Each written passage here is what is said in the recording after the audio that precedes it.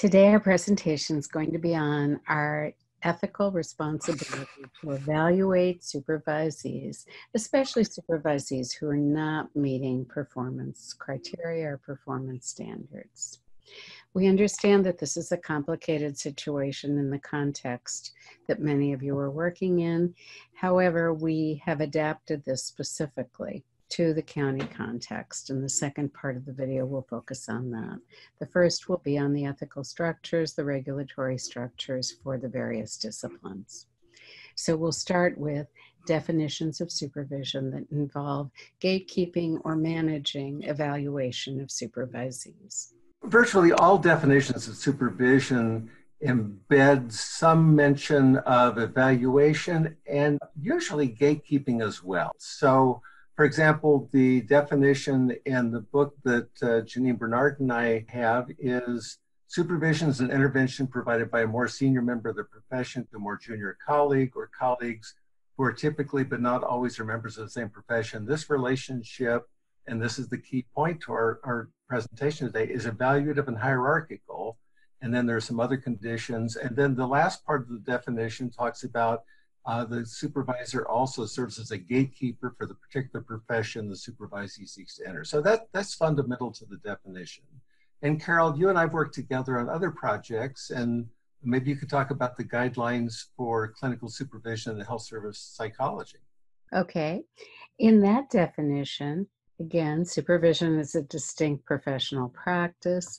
In it, it's collaborative, and it has both a facilitative and an evaluative component. And those extend over time, and they provide a gatekeeping function for entry into the profession. So we have agreement on those.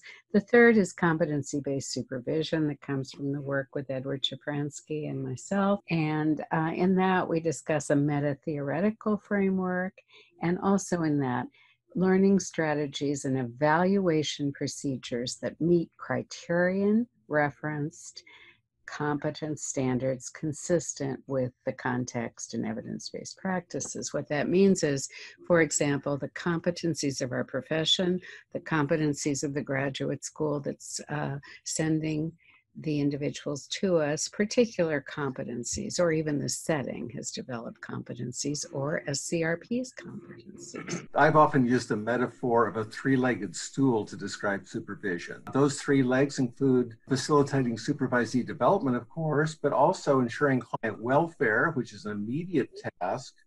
That's what goes on during our sessions and so on with our supervisees. But then there's a longer range one, and that's the third leg of the stool. That has to do with ensuring public welfare, and that gets us to gatekeeping. We have a responsibility to ensure the well-being not only of the supervisee's current clients, but future ones as well.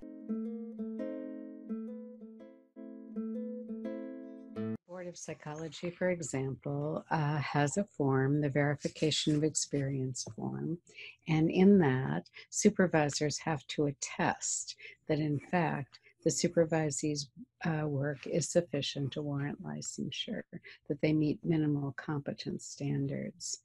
Similarly, for social work and professional clinical counselors, there are particular regulations and certifications certifying that I understand the responsibilities regarding clinical supervision, including the supervisor's responsibility to perform ongoing assessments of the supervisee, and declare under penalty of perjury under the laws of the state of California that the information submitted in this form is true and correct.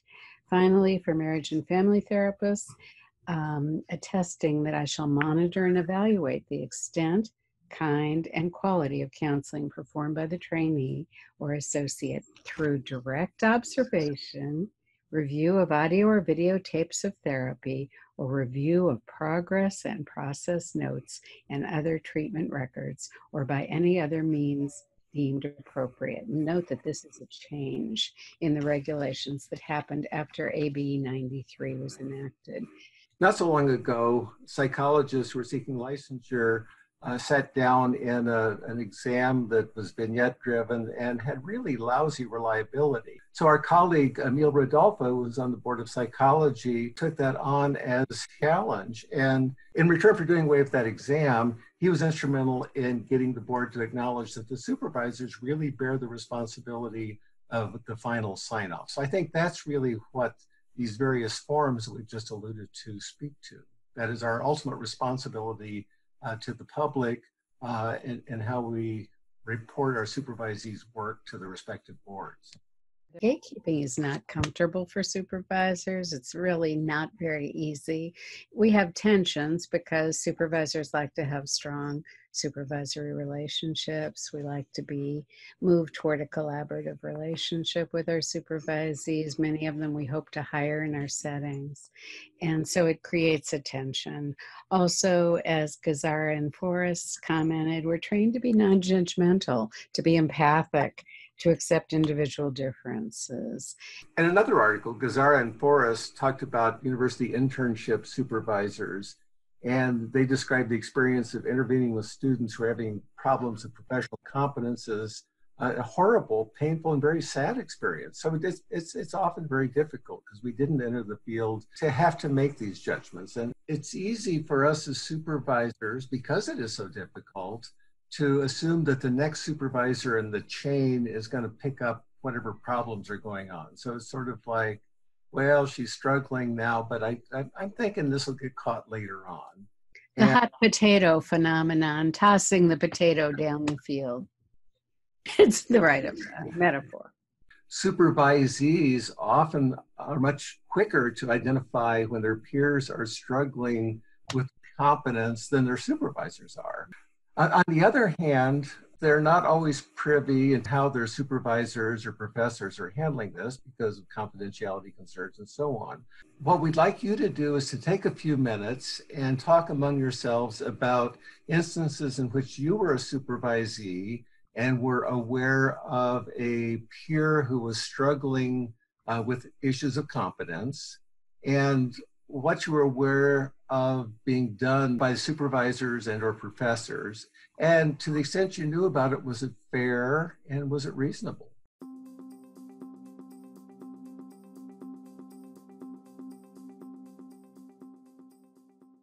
Effective gatekeeping requires that supervisors have institutional support when they evaluate, especially when areas of the supervisees are not meeting competence or identified areas of lesser competence.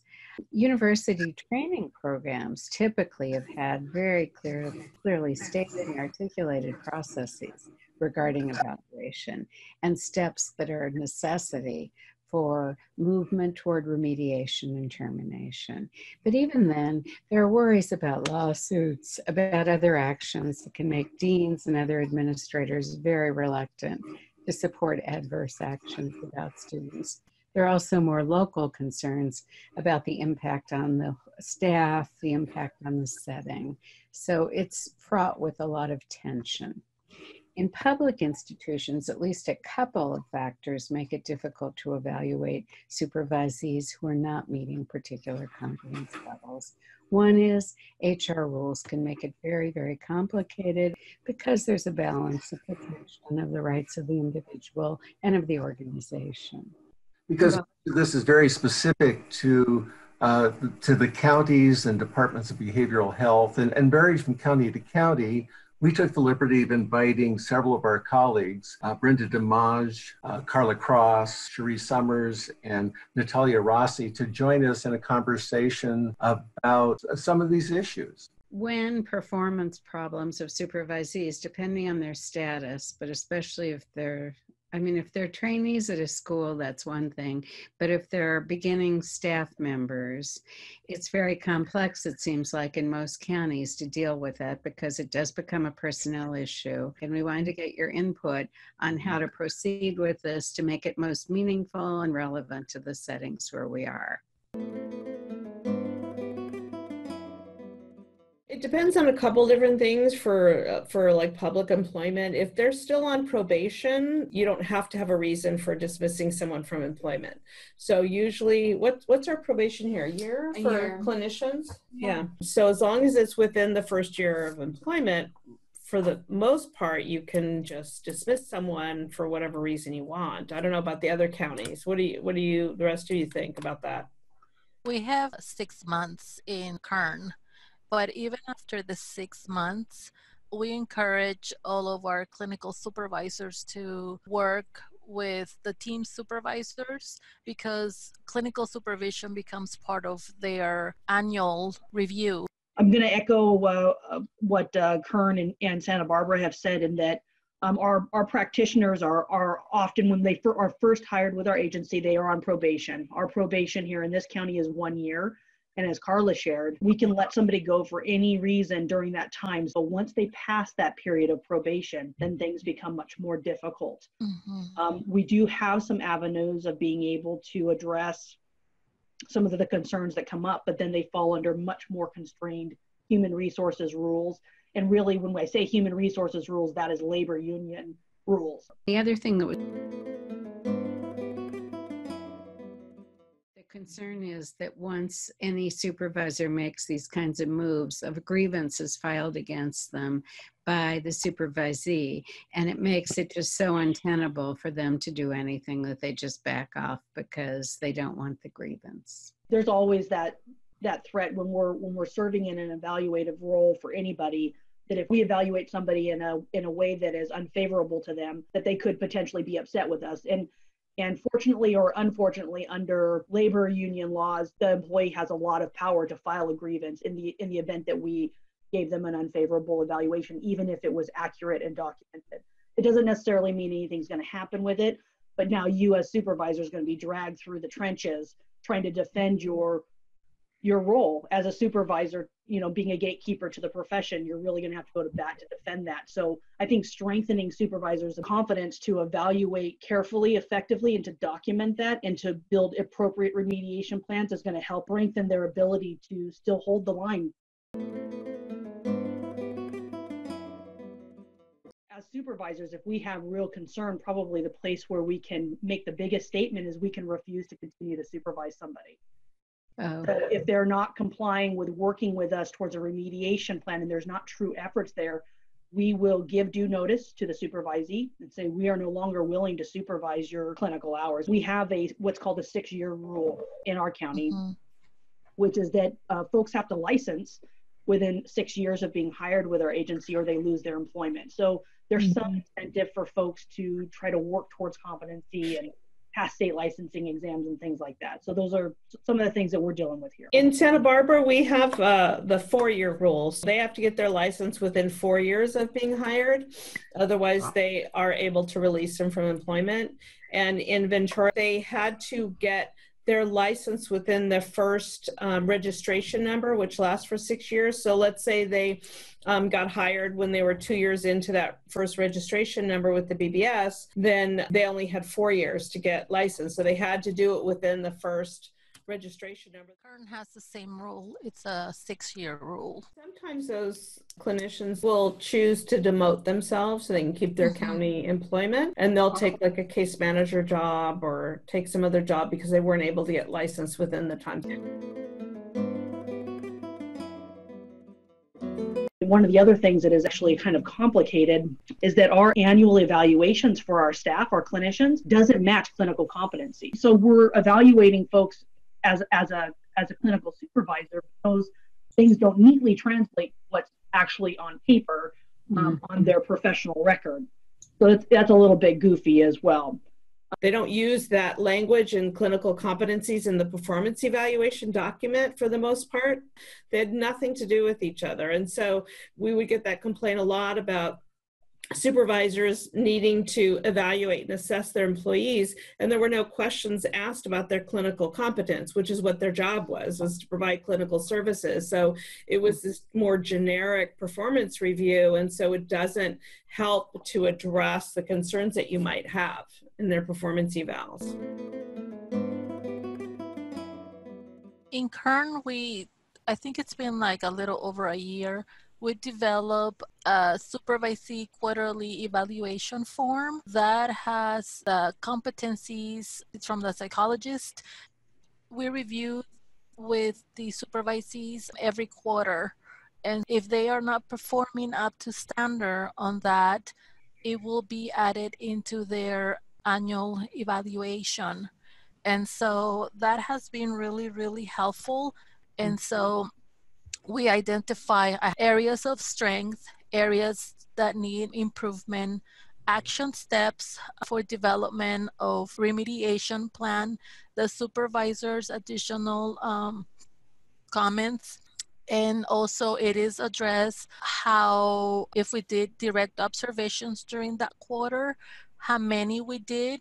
Was it through direct observation, video or audio, or some other one? Do we have supervisory discussions, feedback? And so anyways, it's done every quarter. I did ask my administrator if it was okay to share this, because I know she said it was fine. One thing would be helping them to be very clear about probationary periods and very, very precise and thoughtful with excellent feedback, competency-based during the probationary period. That would be number one. To add on to that, not being overly nice, knowing that you have a responsibility to really assess them accurately. I think some supervisors feel a need to really support and to give them the benefit of the doubt and to think that they're just green and they're coming along. And so before you know it, it's the year is up and they've passed probation, and then they never come to be able to demonstrate the competencies that you saw them starting to develop that you had hoped they would have. Keeping in mind your role, not simply as a gatekeeper, but also as protecting the public, that we have a high duty to protect the public and the future clients.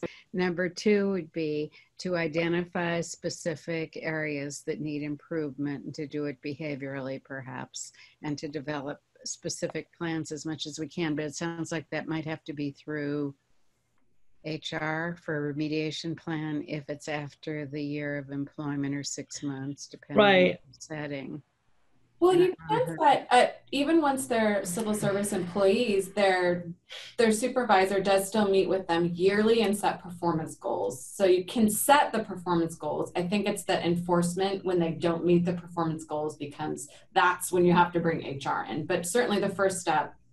Set performance goals that are consistent with their performance and that are competence-based and that focus on relevant competencies. This has been so helpful, just kind of getting the big picture. And it sounds like part of it's systemic and understanding your particular system and keeping your administrative folks in the loop. I think it makes it extremely complicated from an administrative standpoint when you have like the operational clinical manager who's also the clinical supervisor. So you have somebody that's responsible for running the clinic and doing the performance evals and doing all of that, but also operating as a clinical supervisor. And it gets muddy in terms of your role.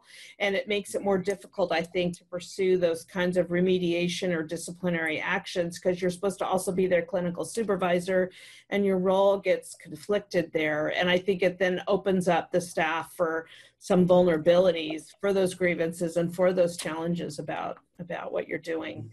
I think some of the participants believe that it's better to have it combined, because if it's separate, there's a loss of control, because if the administrative person doesn't see it through the same lens, so I guess it's a double-edged situation. The question remains, what can we do? And several of those questions were answered by colleagues.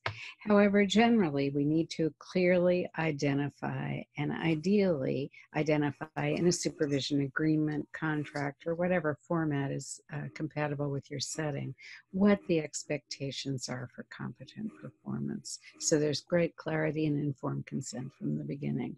Secondly, to provide ongoing feedback on strengths and areas of development. Be sure to distinguish normative developmental kinds of challenges from adjustment to setting and competence problems. So in other words, give your new employees time to settle in and get used to the setting, understand the client population, and respond appropriately. Identify particular competencies collaboratively with your supervisee, ideally based either on the SCRP, competencies from the particular professions, and provide constructive feedback ongoing as well as praise. It's ideal to collaboratively identify areas that are not developed according to expectations. Consult with peers, other supervisors, and staff to gain different perspectives. Because sometimes supervisees have difficulty with one supervisor, but are doing splendidly with others. So it's important to understand that variation and see that, in fact, it's accountable. Then sometimes there are difficult conversations which need to occur about variables, about cultural factors, about intersections between clients, supervisees, and supervisors in multicultural identities or worldviews, and how all of this is impacting competence development. So this has been a brief overview of a really important topic, and we hope that at least we've got the conversation started today. Thank you all so much, and good luck with your tracking and identifying strengths and areas in competence development.